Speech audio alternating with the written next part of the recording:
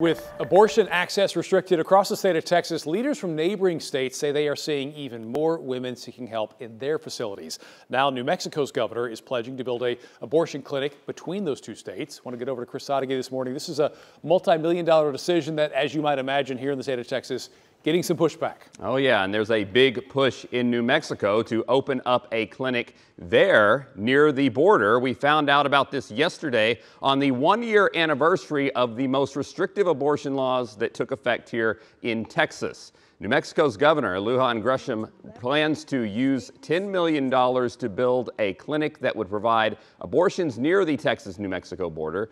Grisham said New Mexico is seeing an increase in patients coming to her state since the overturn of Roe v. Wade, and a new clinic near the border would help those women making that trip. We spoke to one of those women. She's from Dallas, and 16 weeks into pregnancy, she found out that her baby that she'd already named Ava had anencephaly, a fatal defect that would cause her to be born without part of the brain and skull. The mortality rate for infants with this condition is 100% within the first year.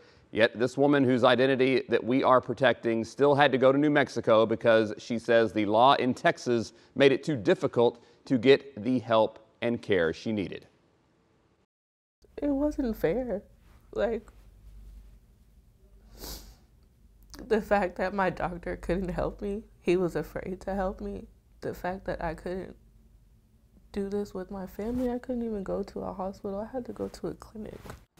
And this new clinic in New Mexico could just be the start. Some Democratic lawmakers there have said they want to keep increasing protections to abortion for their state in their next legislative session. So that's something we will have to keep an eye on, something that will affect women in Texas. Well, and I can imagine, too, when you've got New Mexico talking about building an abortion facility right on the Texas border, that's going to cause some political friction between the Texas governor and the New Mexico governor. Yeah, it most definitely is. And also, there is some pushback in the state of New Mexico. Like most places, the abortion debate is being used as a key point in many of these state races for these elections we'll see in November. The Republican challenger for the governor's office in New Mexico, Mark Ronchetti, he said that state funds should not be used for out-of-state abortions. And he's proposed a law that would limit abortions to the first 15 weeks of pregnancy in New Mexico. Right now, there is no limit on abortion when it comes to length of pregnancy. All right, thanks, Chris, for the update.